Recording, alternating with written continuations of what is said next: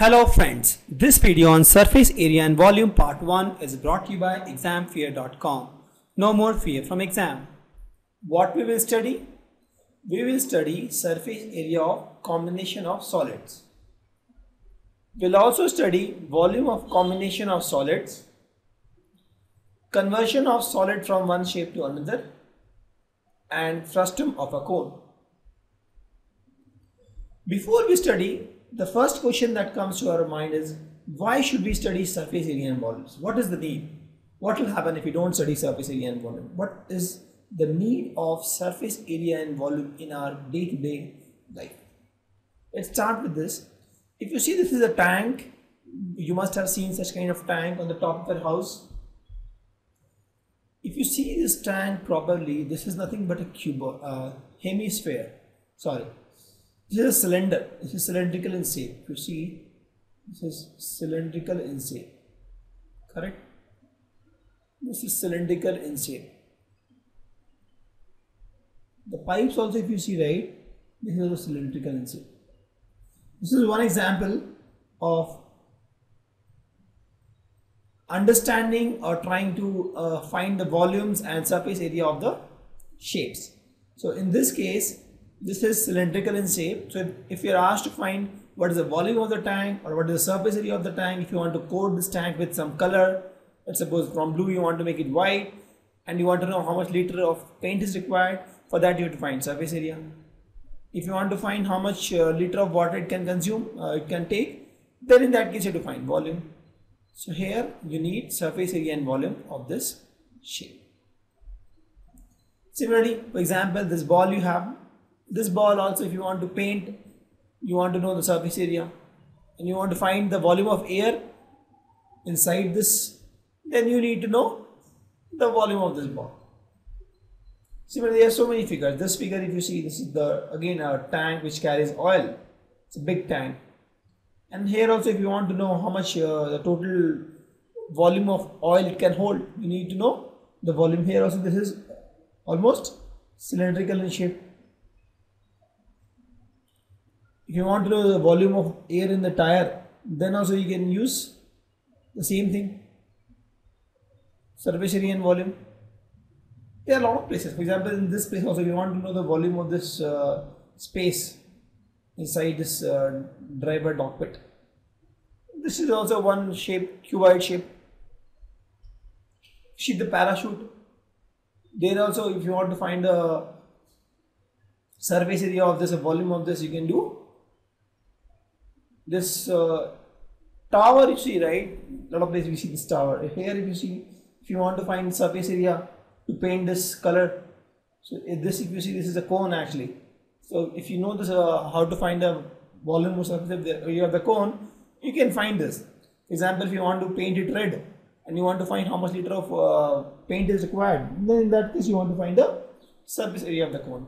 This area is all cylindrical, if you see. So you can find the volume of or surface area also of this. Similarly, the ice cream cone, you want to find how much ice cream it can contain. So this also, if you see, this is a cone. You can find the total volume of ice cream that will be inside this cone. This is another example. This is a test tube which you must have seen in the chemistry labs. So this is a combination of hemisphere. This is a hemisphere here and this is a cylinder here. And you want to find the volume of chemical inside this. Then you can very well do that. This is a jar which you use in our home. Here also, if you want to find how much, let's suppose this small spice cookies can fit in. Then if you know the volume of the jar and if you know volume of one cookie, you can find the number of cookies that will fit in. So these are the practical examples in real life where we need to learn surface area and volume, where we want to find the surface area of the object to know the cost of painting or something. Then you can find the surface area. And if you want to find the number of items that can fit in or the volume of any container, then you can find the volume. And that is one reason why we need surface area and volume. Correct?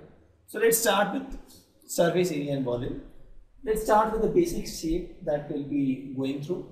So we'll understand the surface area and volume for the cylinder. This is cylinder. You must have seen the cylinder. This is round in shape and this is the height.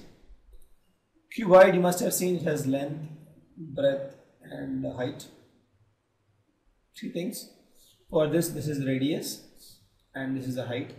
For cylinder you have radius and height. For cuboid you have length, breadth and height. Then you have something called sphere that has only r, this radius. And this radius is start from here to this point is radius r. And we'll understand cone. Cone also where you have from midpoint you have, this is called radius and this is called, sorry, not straight, this is height. So these are the basic figures which we will understand. You must have seen this cone, hemisphere, cuboid or cylinder. It's very common figures. Cone, one common example of cone is the cap, birthday cap, which uses cone. Sphere is football, basketball or cricket ball, anything is sphere. Cuboid, in fact your book is a good example of cuboid. If you see the book has length, breadth and height, correct? And cylinder, a lot of things you will see cylinder, any cups, the horizontal cups you see, or the electrical wires, if you see like this, they are generally cylindrical. So there are so many examples of cylindrical, cylinder, cuboid, sphere and cone in real life. These are the basic shapes we will be using to find surface area and volume. But in real life, if you see, we generally don't see the basic shapes. We see shapes which are combination of the basic shapes. For example, this is the general tanker we see. This is the tanker actually. If you see, this is the tanker and this is a combination of, this is a hemisphere and cylinder. So if you break this tanker, this is the tanker actually, this is a milk tanker generally is of this shape. You must have seen somewhere in the street. This is a milk tanker, and if you break this, if you see this is nothing but one cylinder and two hemisphere. This is hemisphere, this is also hemisphere, and this is cylinder. So what we have done, we have broken that the complex figure into simpler four figures we have seen: sphere, cuboid, cone,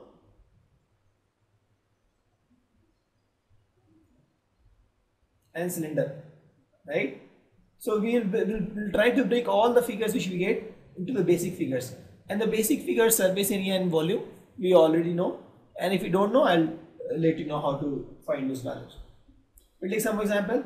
This is also one toy. If you see, this is one toy, and if you observe this carefully, this also we can break actually. This part is nothing but a hemisphere. If you see, this part is nothing but a hemisphere and this part is a cone. So if you break this, this part is divided into two parts. This is again a hemisphere and this is cone. So what we are doing is, we are breaking the complex figure into simpler figures. Why? Because the simpler figures, surface area and volumes, we know. Correct? Let's see this. This is also one complex house. Somebody has built a house in this fashion. And here if you see, there is a cylinder, this is a cylinder, this is a cone, this is a sphere, this is a cuboid. So let's break this. So if I take this cone out, if I take this cuboid out, if I take this hemisphere out, and if I take this cylinder out, so I can see that the earlier figure which we saw was a complex figure, but actually we can break this into these figures. So if you want to find the area of the whole figure, the earlier figure, what we can do is, we can find the area of this cone, this cylinder, this hemisphere, this cuboid, and we can add. Correct? Similarly for volume, we'll find the volume of all this and we can add. So let's take some practical example. So the question says two cubes, each of volume 64 centimeter cube, are joined end to end. Find the surface area of them. So there are two cubes, each of volume 64. So if the volume is 64, you can find the length. So first let's draw the diagram. So this is one cube, this is another cube, and both are of volume 64. And they are joined end to end. Correct? Now we have to find the surface area of the resulting cuboid. So if you see, the volume is 64.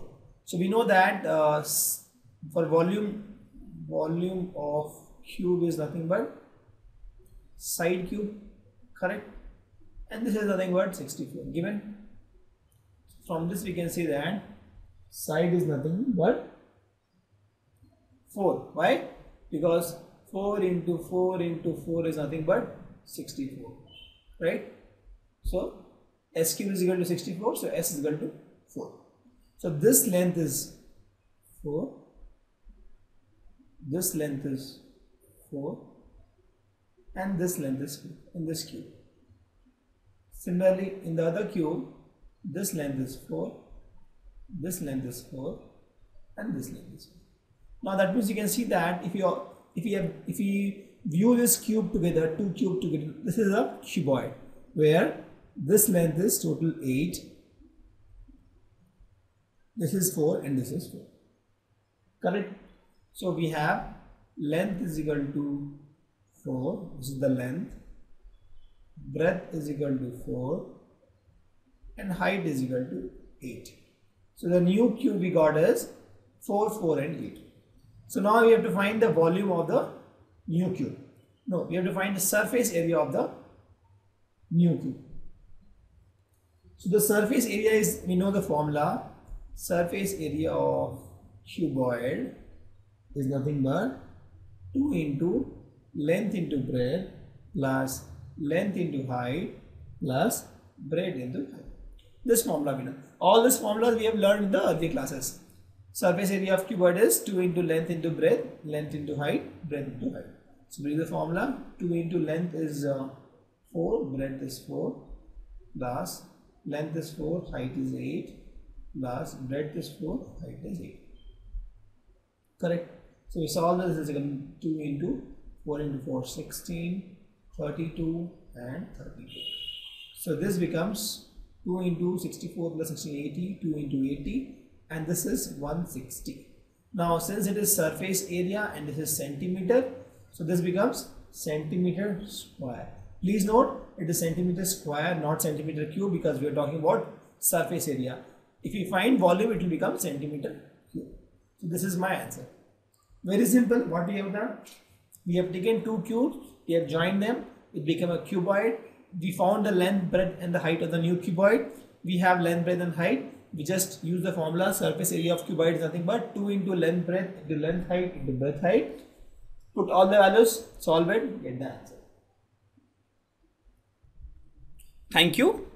Visit examfear.com to watch free educational videos, try free online tests, get the best quality study materials, study from the best tutors and mentors, and much more. Thanks once again.